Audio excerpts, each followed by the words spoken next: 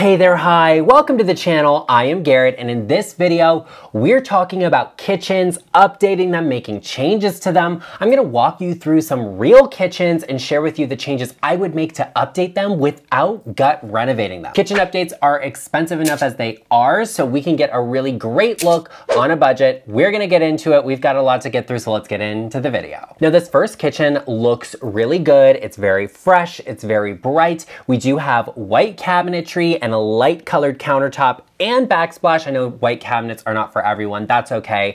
But what I want you to take away from this kitchen are two things really. One, we have a bar height counter here where you would put stools around it. And this isn't super timeless, and it's something I would hold off on this kitchen on updating because I actually really like the countertops, and in order to lower this you would have to redo them. But if you are in the position where you're doing a kitchen renovation, that's one of the #1 things I think updates a space and makes it more functional, because when you have this high countertop you have to have bar stools or bar height stools, and that's not really that comfortable for everyone. Maybe you like it to block off some of the dirty dishes in the sink, and I totally get that, but it's worth considering lowering that if possible. But it does mean you'd have to redo your countertops. Now, the other thing I think would really update this kitchen is if this gap of space above the cabinetry we have here, you can see right above the stove where the microwave is, it goes all the way up and it's actually a bulkhead there, and then everything else is recessed behind you. You have that open space there. While I typically recommend filling that in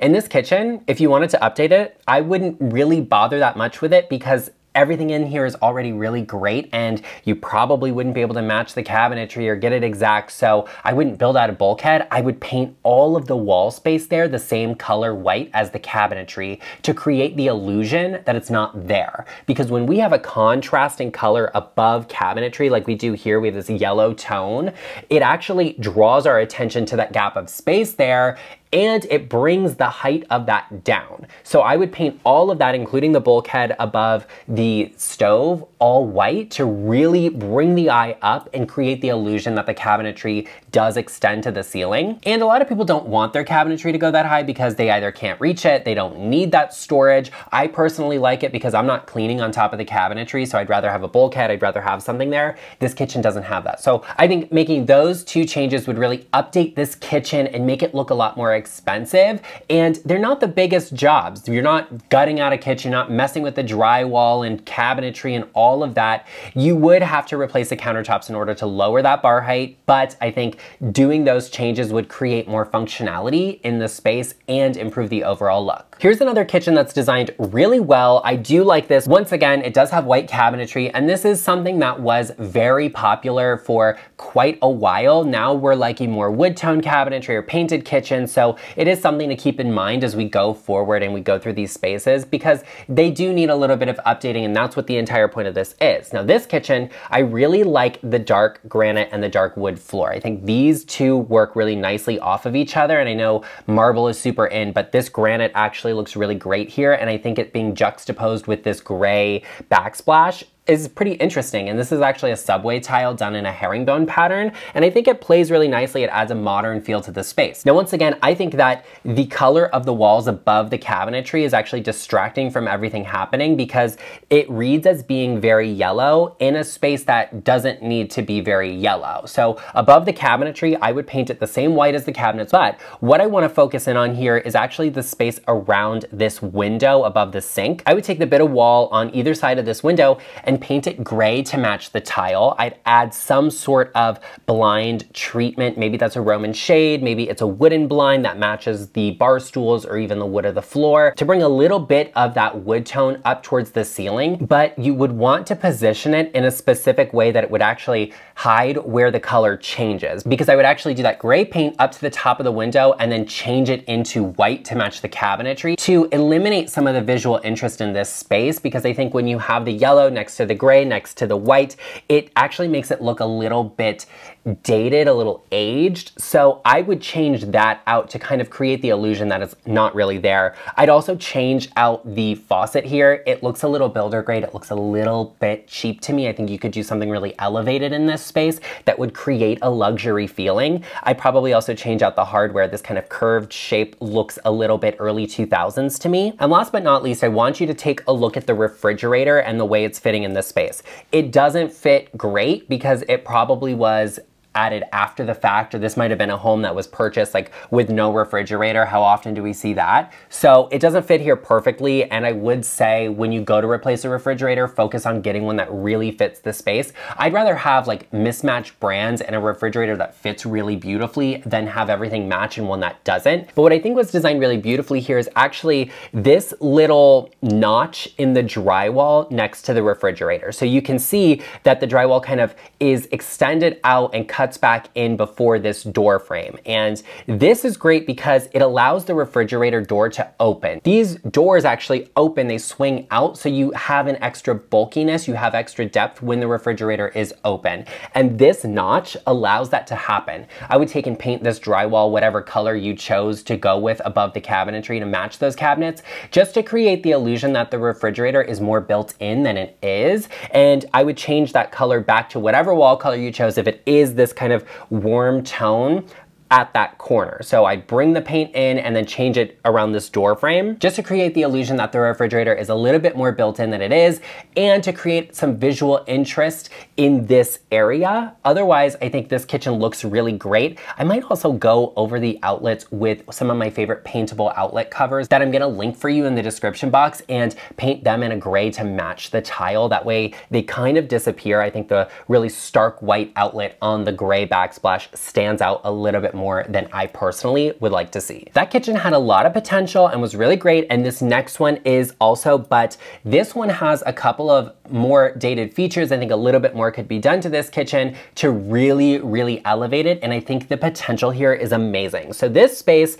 is really great. It is a bigger kitchen, and I really love the eat-in area we have here, but what I want to draw your attention to is, of course, the wallpaper border here. It is a little bit of a dated feeling to this space. So I would remove it and I would replace it with crown molding, but I would paint the bulkhead above the cabinetry the same white, and I'd paint the crown molding that same color. That would create the illusion that the cabinetry goes to the ceiling. And I'm not mad at having a bulkhead above cabinetry. I do think, you know, you could have extended the cabinetry up, but it is a great way to get a really built-in look on standard cabinets that you didn't have to custom order or have made. So I think this is really great. I would add that crown molding there and paint the bulkhead to match the cabinetry.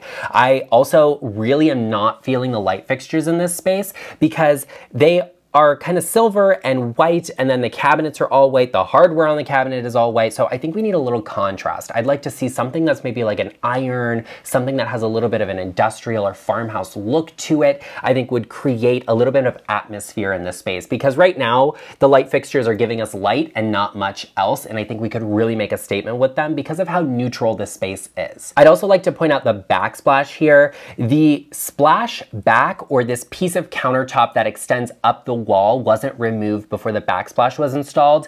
This isn't something I love to see. I think if you're adding a backsplash to a kitchen that doesn't already have it, you just remove that. And if you're going over that with tile anyway, it doesn't matter if you have a little bit of drywall damage there, as long as you have enough to adhere the tile to. So I would have removed it and brought that tile all the way down. I think it would have just polished that off a little bit. I'd once again update the faucet in here, because this faucet, while it has the little spray that comes out of the countertop, I just think you get a cleaner look when you don't have that. And I might actually put like a button there to turn on the garbage disposal, or maybe just a vent for the dishwasher to fill in the hole in the countertop. I'd keep the granite there because I don't think it actually looks bad at all. And I personally would probably pull a lighter, more creamer tone out of that granite to paint the rest of the walls in the space with.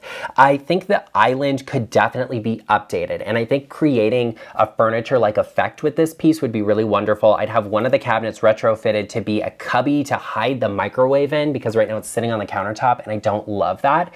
But I would add a baseboard around this, and I'd also add probably like furniture legs to the actual part of the island that extends out that you'd sit under. The bar stools in this kitchen don't match, and it's hard to see, but there are 3 of them. 2 of them are white and wood tone. The other one is all wood. The one that's all wood is the correct height, but the ones that are white with the wood tone, I think look a little better. I think they're a little more cohesive and they pull from the cabinetry and the floor. So So I'd look into replacing them with 3-bar stools that are the correct height but have that two-tone color scheme. I think this kitchen has a little bit of a country or cottage-like feel to it, so using a really cohesive wood tone scheme or color scheme in the space would actually benefit it, and it does look really great in these types of spaces. So I would definitely give that some consideration. And last but not least, I would address this dining area here. So I think when you have a bay window and you have a little bit more of a relaxed style that is in the traditional realm, having a window seat is just amazing. I think that would be so fantastic here. And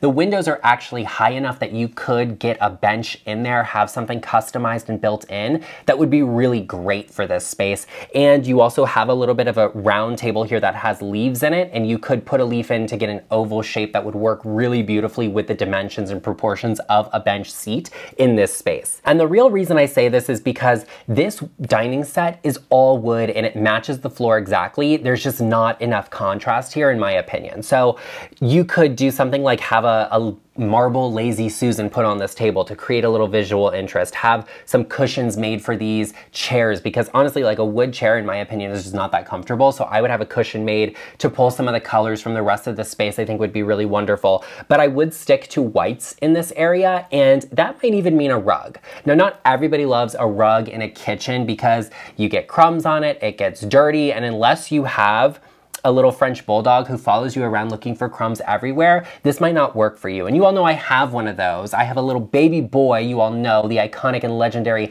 Linus, who has absolutely been dying to see you. So let's bring him in here really quick before we finish talking about this kitchen. There he goes. There's the baby bull. What?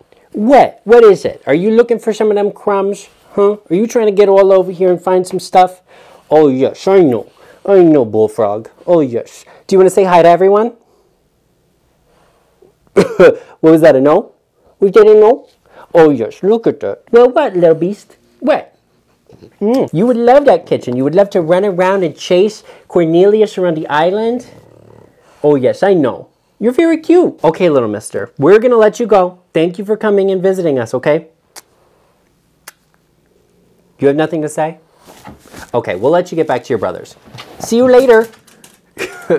Okay, this kitchen is wonderful, and Linus really likes it. He would love this kitchen because there's so many nooks and crannies that crumbs could get that he could find, and I love that for him. But like I was saying before, having a rug in this space might not be the best option, especially if you're hardwaring on your spaces and you have kids and they're dropping crumbs and doing all of this and that. So I would look for a way to build some visual interest if you didn't like that bench seating in this space, because I think that would create contrast. You could do the bench in white and then do an upholstered seat. You could do this wood table and then keep like 2 of the chairs in this space, and would really benefit it. I think would create a built-in look, and I just really like a bench seat. I like that built-in feature in a kitchen. I think it looks so welcoming, so cozy and warm. Plus, if you put your kids in there, they're kind of stuck and they can't just push their chair out and run away. They have to scoot around and everything, and you can be like, no, you need to sit here and finish eating before you run off. And of course, I absolutely love that for you. Let's talk about this next kitchen. It has got a lot of great things going for it, and one of the things I want to point out to you here is actually the granite that's in this kitchen. It's a builder grade granite. It's kind of standard. A lot of homes have this, and in this space, I think it works really nicely because we have a lot of other natural tones happening. You have a lot of contrast and a rich wood tone on the floors. The cabinetry is another wood tone, a little bit of a rustic element happening that this type of granite works really beautifully with. And I actually like the backsplash. It looks to me like it's a faux tumbled marble. It has a little bit too much consistency in the color for me to be a natural stone, but it's in a subway tile. It kind of has that tumbled marble look to it. I also want to point out to you about this backsplash that I'm loving the way it's trimmed out with the tile turned in a different direction. I think that actually looks so much better than having like a little metal trim piece or cap put on the stone. I really like a clean edge on a backsplash if you have to see it on this type of like blunt edge here. So the way they've trimmed this out looks really good to me, instead of having like a metal cap or a trim piece put there or having to figure something else out. Like if you have slab cut stone, yeah, seeing the border over at the edge of it, it's like, oh, it's slab, like that's great. But when you have tile, you get like a rough edge from where the tiles have been cut clean at that that edge. So I think this actually looks really good. Once again, I would try and do something to hide all of these outlets. There are so many of them here in this kitchen, and they kind of distract from the stone. In this kitchen, I need to see some sort of blind fabric option here to pull some of the warmth of this stone backsplash and countertop up to the ceiling, because the walls are painted in a gray tone and it looks like the ceiling might actually be that same color. The crown molding doesn't continue or extend into the kitchen, which doesn't really make a ton of sense to me. I would have personally done that, but it's not in this space, so I would continue that through it. But adding a window treatment in a warm tone to pull some of that warmth from the countertop and even the floor upwards would really benefit this window space here. Also, you have an island here that has, once again, these kind of cheap looking faucets. It's functional, it works really great. These are pretty durable, so that's all really good, but you have the option to make a task, a chore like doing dishes, an experience. You have the opportunity to elevate it by having a really nice faucet. Something I want to point out to you here is actually the vent hood above the stove. This looks like it was retrofitted in here, like a microwave used to be in this space, because you can see the gap in the tile. So I think this was added afterward, and then there was a gap of space above the tile, and you're kind of like, well, what do I do with this? Because now the microwave isn't covering up this bit of wall. So they added in a glass backsplash tile. I just don't like it. I don't think it looks good. I think it has a mid-century reference, as where everything else has a little bit more of a rustic vibe to it. So for me, what I would have done is I would have gone to a stone yard and looked for remnants of a similar type of granite. This is pretty standard, so most of them have a ton of it laying around. And I would have had a small shelf built, probably like 3 inches deep. And then I would have had slab done as well to extend up to the bottom of that vent hood to cover up the rest of the wall. And what that would have allowed me to do is set things like my salt and pepper shaker, like a little egg timer, or maybe a wooden spoon there to really fill that space in, make it a little bit more useful, but also not have an additional contrast that's distracting from the space. And I know adding a shelf above your oven sounds kind of ridiculous. Like, it's gonna get greasy, it's gonna get dirty. If it's shallow enough, a lot of that steam and grease will pass it, but it's also small enough and low maintenance enough that wiping it down after you cook or every couple of days would have been pretty easy. Plus, you could set your spices there as you needed them instead of having to put them back into your spice rack, all of that. I think it would have been more beneficial. So I think making those couple of changes would have elevated this kitchen and made it look really fantastic. Well, there you have it, everyone, and I know you enjoyed this video. I want to hear from my subscribers though. Share with me what are some updates you would make to these kitchens that maybe I didn't notice or didn't point out. Share with me. Also, let me know what are some of the upgrades you did to your kitchen that really gave it a polished look but didn't involve you gut renovating the space. Share with us in the comment section down below, because there are going to be a ton of new people here that they need this advice, and we're more than happy to give it to them. Actually, all of those of you who are new here, be sure you take a moment and hit that subscribe button. Join us here, become a part of the LeChic family. Give this video a like. And I also know that you know someone that they probably could use some of this help. They are about to undergo a full kitchen renovation, or maybe their kitchen just needs a little bit of updating and they are stuck. They don't know what to do. Share this video with them, because friends help friends. And I will see you in the next one.